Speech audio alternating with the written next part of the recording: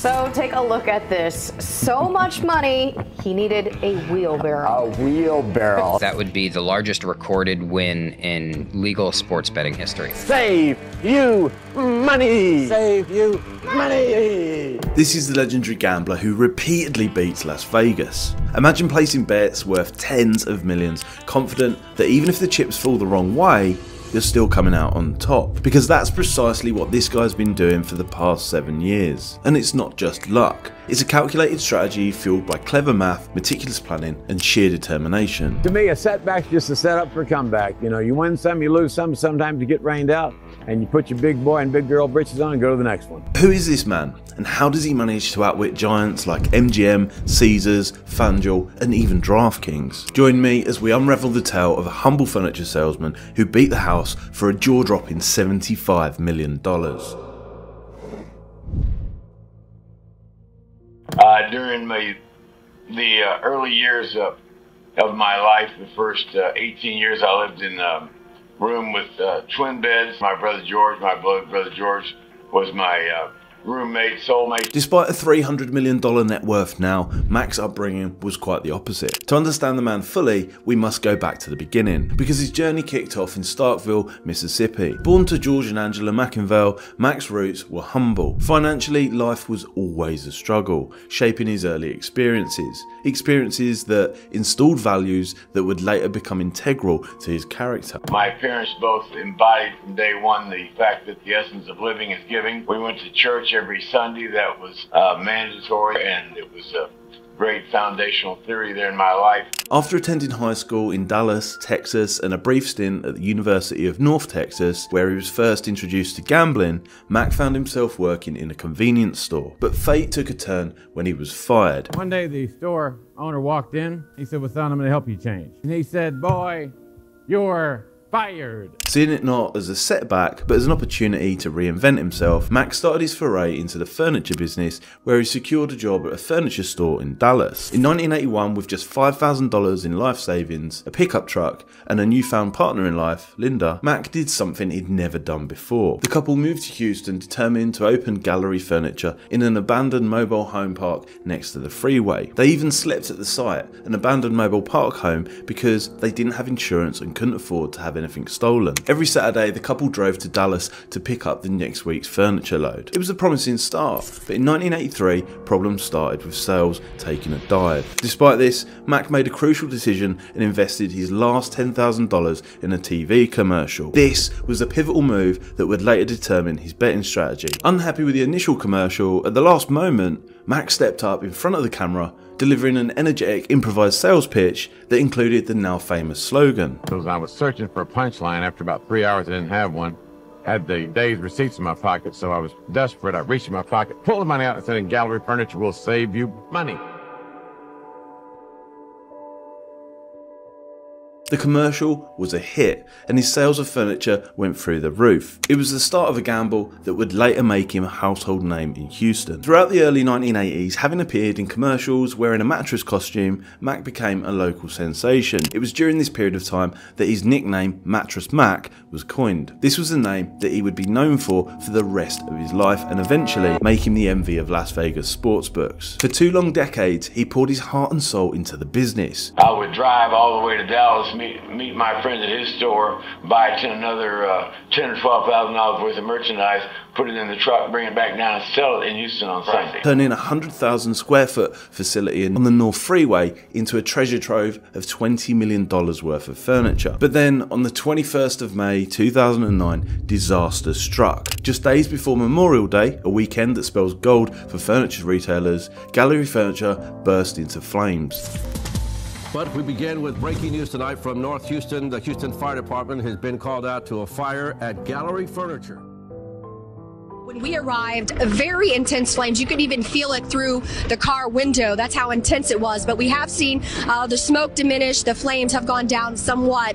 But again, firefighters working is still very active. It took 150 firefighters to battle the blaze, with flames shooting 40 feet into the air. Even the Houston Astros interrupted their baseball game to showcase the inferno on the Jumbotron screen. It was pure chaos.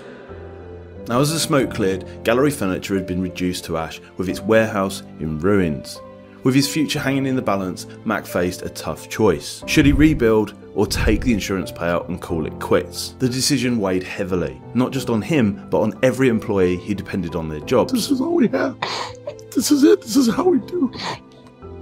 In a moment of shared uncertainty, they joined hands and prayed. What followed was nothing short of a miracle. Picking up furniture from vendors across the country tomorrow and get that furniture in here. We'll be delivering furniture somehow tomorrow. So we're going to continue on. With no physical space to store or sell their items, suppliers pledged to deliver new furniture the very next day, and then a call from the local bank. A fully operational, move-in, ready furniture warehouse in Sugarland was offered. The generous banker was helping out, recognising Mac's years of goodwill. Within hours, Gallery Furniture had defied the odds. They sold $300,000 worth of products in the day after the fire, and the North Freeway location gradually reopened in phases over the next several months. Customers flooded in, not just for the furniture, but for the man behind it all, as Mattress Mac once reflected. Now, although Mac recovered his money in the aftermath of the fire, he found himself reflecting on how fragile his business had become. What if he didn't have the support of these amazing Houstonians? The fire was a wake-up call, a cosmic nudge telling him to hedge his bets. And upon this very idea, the betting Mac was born. The furniture tycoon turned Las Vegas legend found himself dealing in a different kind of numbers game. This fiery episode had forced him to see the importance of having a few aces up his sleeve. So what do we know about Mac's betting? What was his clever and ingenious strategy, and what was the almost fatal mistake that he made? Well, here it is.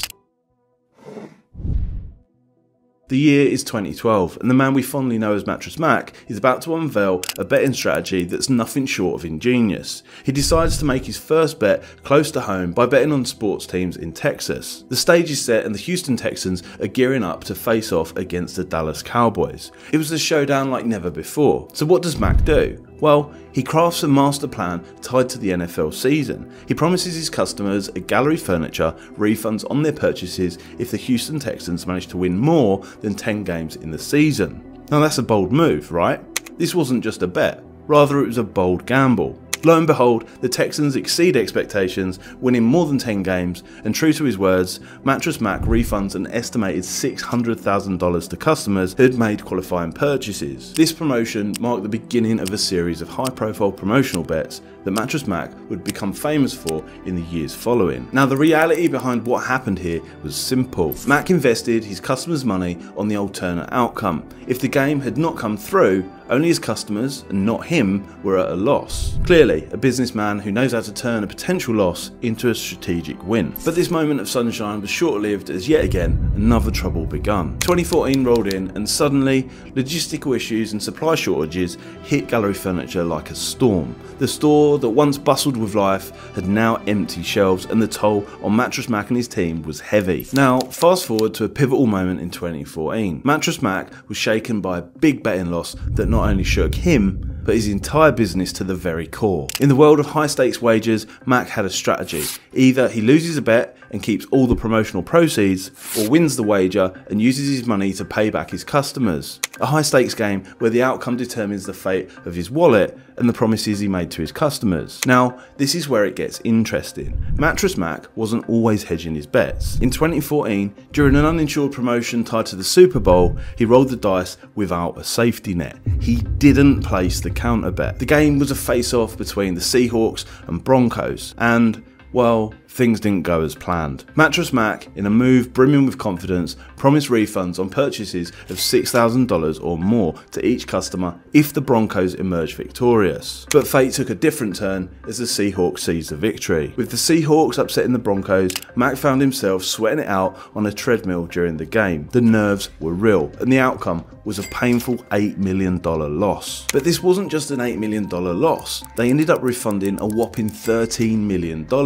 Why, you may ask? Well, Seattle scored a safety on the first play, and from there it was a downhill slide. Linda, in a candid way, admitted that they didn't fully grasp the concept of hedging back then. The Seahawks game became a defining moment, a lesson learned the hard way. Mac had learned not to gamble again. He must place the hedge bet.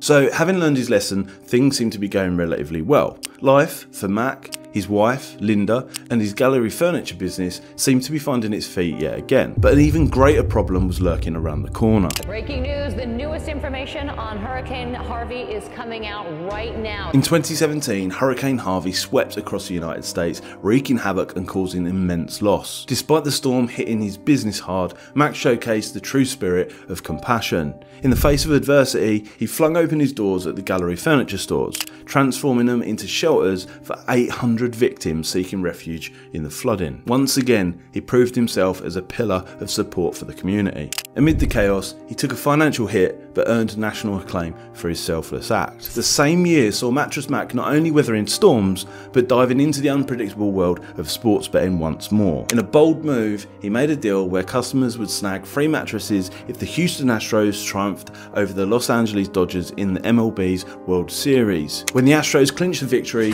he lost a staggering $10 million worth of mattresses. But here's the twist. He revelled in these high stakes bets, admitting that he gets bored with stability. Mac definitely was a man with a daring mindset, a man who thrives on the thrill of uncertainty. Even though he doubled down on his strategy, his bet tumbled, leading to refunds for customers. Despite the setbacks, Mattress Mac didn't shy away from the $1 million sports bets. In the 2019 World Series, he flew across the country by private jet, placing a bet on Astros victories in 3 different states. Well, it was quite the moment, a historic moment, as Mattress Mac walked through the center of his casino and placed a $3.5 million bet on the Houston Astros to win the 2019 World Series. That bet now the biggest sports bet in Mississippi State history. However, when the Astros fell to the Washington Nationals, he faced another hefty loss, tallying at least $11.6 million in wagers. His gambling ventures extended beyond baseball, reaching into the NFL playoffs, the Kentucky Derby and the Super Bowl. Now what's truly remarkable is Mattress Mac's philanthropic spirit remained steadfast amongst the highs and lows of his betting ventures. When a tropical storm flooded Houston in 2019, what did he do? He once again flung open his doors of gallery furniture, offering shelter to evacuees and raising $106,000 for those affected. Now, beyond opening his doors to the affected victims, during the 2020 COVID pandemic, he distributed thousands of free masks to Houstonians, addressing the shortage in the community. And in 2021, when the Texas power crisis hit, he opened his doors yet again, providing shelter to those impacted. Again and again, Mac kept demonstrating kindness despite his own personal losses. With COVID existing throughout the whole world in 2019 to 2021, Mac's business witnessed an all-time low, and the dream to win big continued to slip further and further away from reach. With revenues down and the business almost coming to a halt, Mac decides to give betting one last but heavy try. It all unfolded at Minute Maid Park, where Mattress Mac, the self-proclaimed huckster, leaped for joy in his front row seats as the Houston Astros secured a 4-1 victory over the Philadelphia Phillies in Game 6 of the World Series. But this was no spur-of-the-moment decision. It was a 6-month ride that had kicked off in a Louisiana restaurant's parking lot, where Mattress Mac had confidently placed a $3 million bet on the Astros to win at odds of 10-1 using Caesars Sportsbook mobile app. As the Astros triumphed, Chief Operating Officer for Caesars Digital couldn't help but announce the staggering reality. What can we say? We just wrote the biggest check in sports betting history to Mattress Mac for $30 million. But this wasn't just a one-time gamble. Mattress Mac played the betting game strategically. That $3 million bet with Caesars was his largest, but it wasn't his only high-stakes move. Throughout the summer, he'd added around $7 million more in bets on the Astros across various sports books, with an average payout of odds of $750, raking in a cool $75 million. Needless to say, Mattress Mac succeeded. He won big time, having placed his largest hedge bet ever. Mac was awarded $75 million in total sports betting payouts, the highest total in sports betting history. The poor Texan boy turned furniture seller was eventually now in the big leagues. But there's much to learn about Mattress Mac even after his massive win, because he hasn't stopped. In 2023, Mattress Mac dived into another bold promotion. This time, he offered a full refund for customers who splurged $5,000 or more on furniture if the Astros managed to repeat their triumph triumph feat. The stakes were high, but so were the potential returns. As fate would have it, the Astros fell short on their World Series return. However, the beauty of this gamble lies in the fact that Mattress Mac had already sold around $80 million worth of furniture by that point. The best part, none of it even had to be paid back, and this is what Mattress Mac will be forever remembered for, his calculative, ingenious, no-lose betting strategy.